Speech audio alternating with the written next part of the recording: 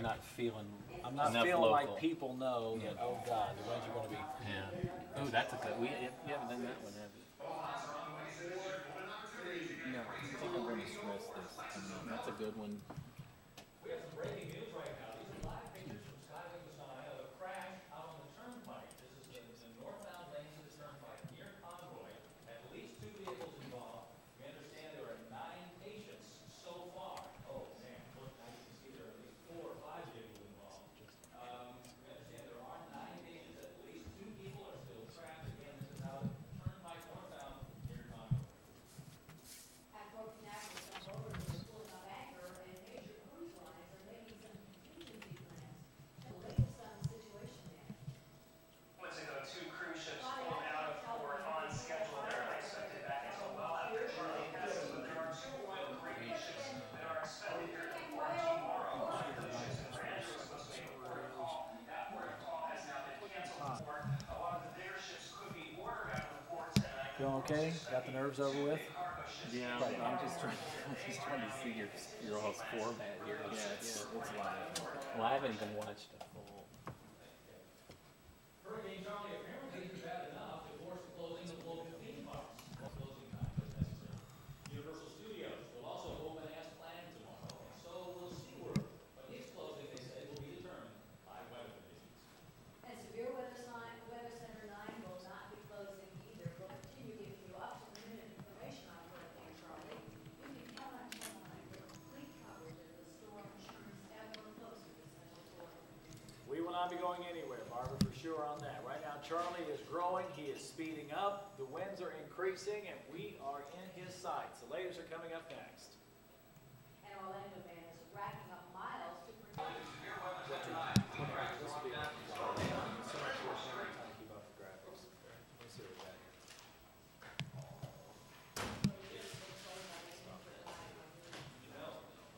Hey, Arch and Tom, mic check. Arch and Tom, Tom, you there? Mic check, 1, 2, 3. 5.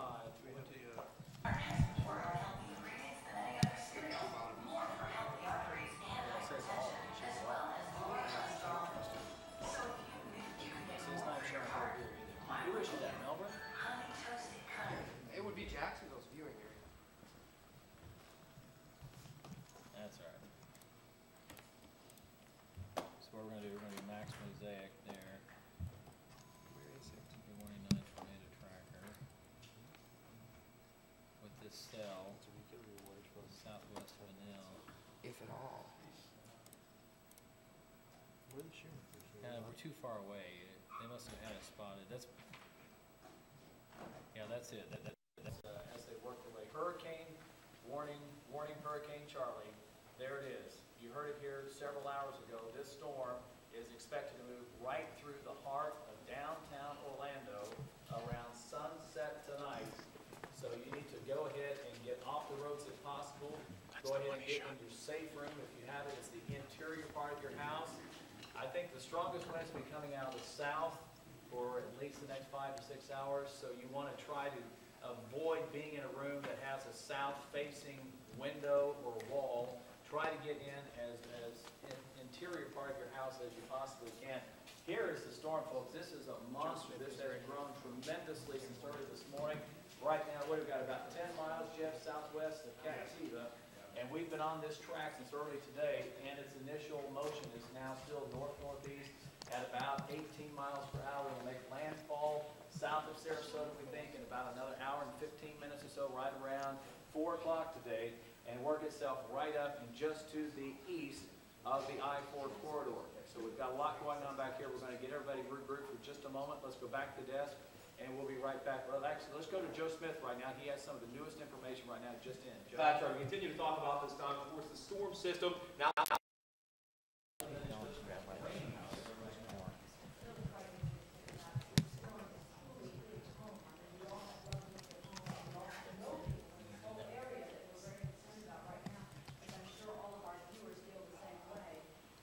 Let's go now to Steve Barrett in Polk County, where he's already seen somebody go through. We're at the Winter Haven exit of I-4 here. I want to show you first the weather is getting out of control a little bit here. This is the area where some tornadoes have been dropping out of the sky. Oh, look at that right there. And We got to get back on as soon as he's done. We can go back as soon as he's done. We got the Doppler radar. We got it right over at Poplar. We won't move him from the way. I'm gonna speed up the radar. We gotta speed up the radar. Tornado up by Apopka. Hurricane Charley, but they are moving through very. Unfortunately, this big band of storms we just saw come through Orlando is the first of many to come. Let's head right back over to Severe Weather Center 9 now and Chichi, you're on this now here. All right, we've actually switched radar sources right now. We're using our live early warning Doppler 9000 to show you this tornadic thunderstorm that is right along Plymouth Sorrento Road on the west side of Apopka right now. These colors, bear with us, are a little odd looking because we're having to use the actual Doppler mode, which perhaps you're not used to looking at, most of you aren't. Right here where we have this red contrasting to pink, this is where the radar is not actually able to measure the wind speed, is probably too strong. But right in through this area, Plymouth Sorrento Road to the Zellwood area, just west of Kelly Park, right around Rock Springs, right around County Highway 448. Kathy Bellich is live in Apopka. Kathy, what do you have for me? It's falling pretty darn hard here. It just came up all of a sudden, I'd say in the last 5 minutes, the wind started to pick up a little bit. We heard a little bit of thunder, not so much right now, but the rain is coming down in this area. And just as you were saying that this area is sort of... All right, thanks a lot, Kathy. Yeah, that is lightning crashing in the distance. Go ahead and take your shelter at this time. That is Lee Road, and it's a mess, all right? I hope you've been watching throughout the day. We've been telling you all since this morning the storm is coming to Orlando. It is not going to be out to the west. The National Hurricane Center has come around to our thinking on this now, and it looks like the heart of Central Florida will feel the brunt of this storm around 8 p.m. tonight, between 8 and about 10 p.m. tonight. You see how slow traffic is right now. Let's go to the early warning Doppler 9000 so I can draw it. Actually, let's leave right where it is. I want to show you this entire core. Look at the lightning strikes coming from this too. Of course, tornadoes are a possibility, lightning certainly a possibility, but this storm is kind of arching its way just to the north of Castleberry, and it kind of has little hills and valleys right through here. Go ahead and turn lightning off for me. Just north of Disney, right in this complex on the northern, say the panhandle of Orange County, if you will, right around Apopka is where we're watching this tornadic thunderstorm. So Sorrento, basically west of I-4, that's where that tornadic storm appears to be going right now. Zoom in a little for me, Justin, right there around the Apopka area. We've been using our early warning Doppler 9000 to actually show the winds inside this storm right around Apopka and into Zellwood, and you can see that storm roll right through there. It's the nature of these type of storms. Oh boy, look at that, right there. That's what it looks like, folks. You want to know what a tornado looks like on Doppler? That's it. Right around Apopka, on the west side of Apopka. Kathy Bellich was in the vicinity, obviously had to shut down because of lightning and problems associated with that. But that is what it looks like, right on the west side of Apopka, heading up through Zellwood, Tangerine, some smaller communities up 441. That storm will work its way north of Orange County in the southern parts of northern Lake County. And boy, that is right there. That's 441 that you're pointing to right there. And that storm is working to the north. It's probably just right along and just north of the 429. Boy, I hope Kathy's all right. We'll check on her. But that storm is working just due north at about 45 miles an hour. Zoom out, Justin. Let's do a storm tracker on that. And show folks up in Lake County that you are in the path of this storm as it's moving north at about 45 to 48 miles per hour. It's settled down there right through Sorrento, just close to 3 o'clock. All right, so it's going to cross over in the next few minutes. Go ahead and move that storm track up about 5 miles, Justin. I think that's your tornado precaution. Eustis, up around Sorrento, Mount Plymouth, Johnson's Corner. Lots of small communities, but lots of folks up in Lake County that are monitoring, along with us, the path of this tornadic storm.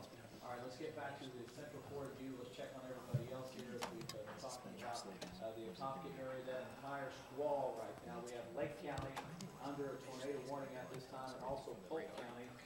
And those storms to the south, oh, that's Osceola, pardon me, just north of the Florida Turnpike, south V-line. That's where we're watching that storm center right there. Charley, by the way, is a Category 4 hurricane. The eye is 5 miles now off of Captiva Island, and will make landfall here very, very shortly, probably just north of Captiva. But you can see the center of this storm is working. This is one entrance. Justin, can you see that? Right in there. No, right in the middle. Right there. Look at that guy trying to look around right there. We're gonna watch this cell. We're out in rural parts of potential tornado. Here, just to the north of Deer Park, north of 192. Fortunately, we're out in rural parts of Osceola. Zoom out a little bit forward here, Justin. Let's see what else is going on. We're using Doppler radar right now to actually pinpoint the center of this storm right here. I would also watch out right over here, and this cell is just south of Holopaw. You folks along the coastline as well. We're in Brevard County now, Old Galley, West Melbourne, Palm Shores. Storms are going to pass just to the west of you as they work to the north, so right around Rockledge. Let's get one last shot here. I want to be able to put on what's going on with this storm system. Let's go Cam 62. Be able to show you. This is what the hurricane looks like right now, just offshore of Captiva Island. Let's take paint 9.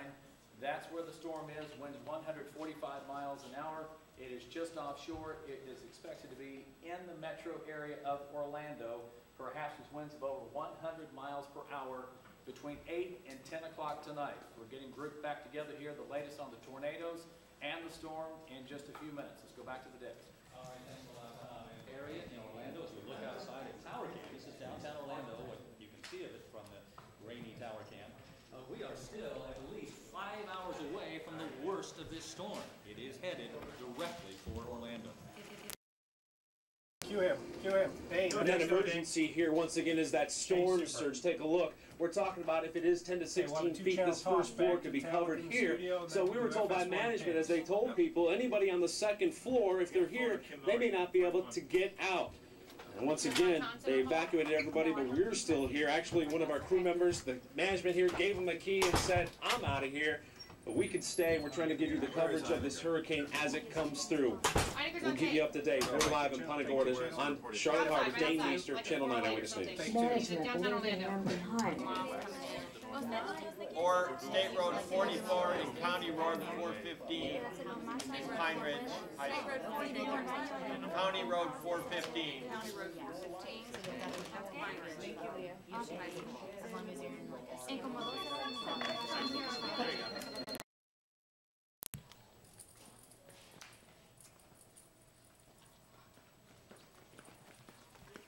We are having records sent up there right now westbound to clear that accident. So we are trying to get that clear, but we have a severe bottleneck.